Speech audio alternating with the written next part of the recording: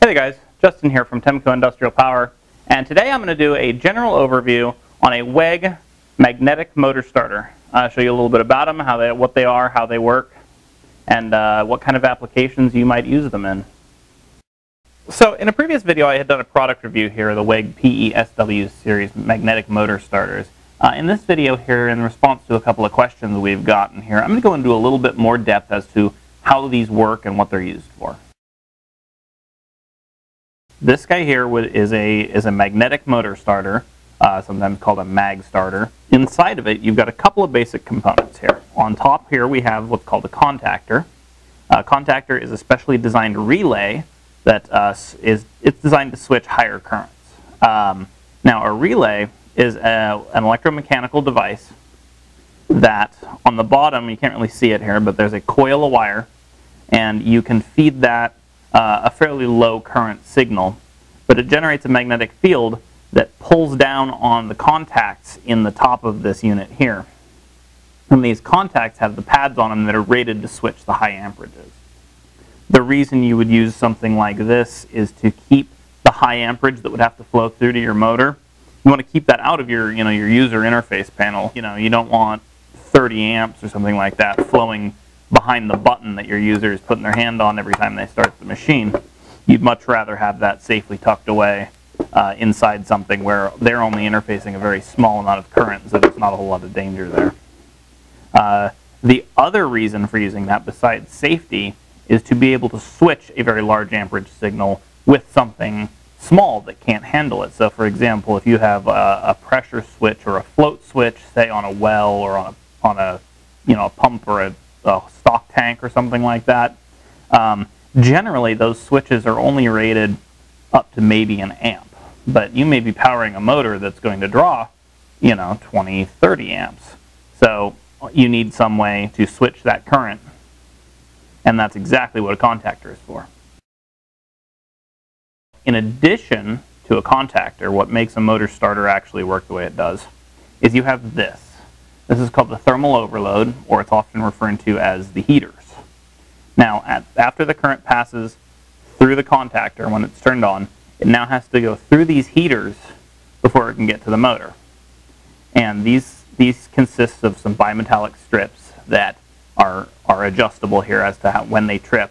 But when you draw too much current across these strips, they will actually flex up and break contact, which will pull this relay, this contactor, out of the circuit. So it's an additional overload protection for your motor here. So say you got fuses upstream, power coming in here, and your motor bogs down and starts to try and draw too much current. You can reset. You'll pop this device, which is nice and resettable, and not necessarily blow the fuses upstream there. Now, additionally, in here on this particular model, there's two switches, and they're built in right here. And that's for the start and the stop buttons. You can see inside the lid here, you've got a couple of actuator rods that when you push the buttons, come down and press these switches that are built in on this unit here. There's another flavor of mag starter here that comes without the start button here. So you can see it's just got stop reset. And if we look inside that one here, you can see the buttons aren't present, they're missing. Now what you would use this style starter for here primarily is if you were wiring it up where you had something externally controlling the device. So it's either something where as soon as power is applied, you want the device to come on, or you've got an external trigger like a float switch or a pressure switch or even a limit switch or something like that, where you want that particular switch to be operating your machinery.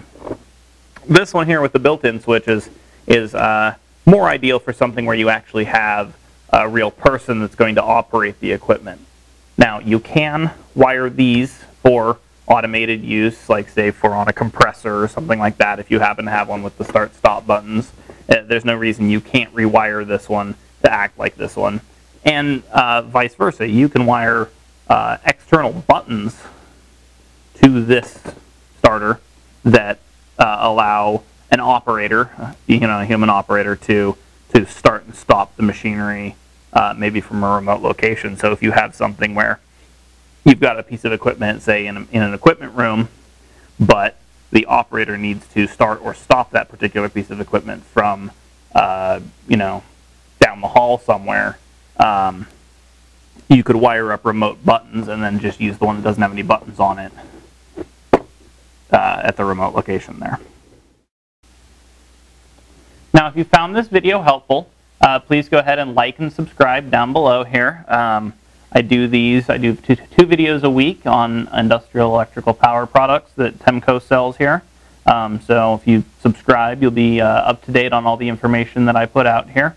Also, like us on Facebook. We've got that up now. And if you have any questions or comments, like this video here has spawned from a couple of questions that we got, please comment either in the comments on any of my videos or on our Facebook. Just go ahead and give us a call, give us comments, and I'll get back to you. Thanks, guys.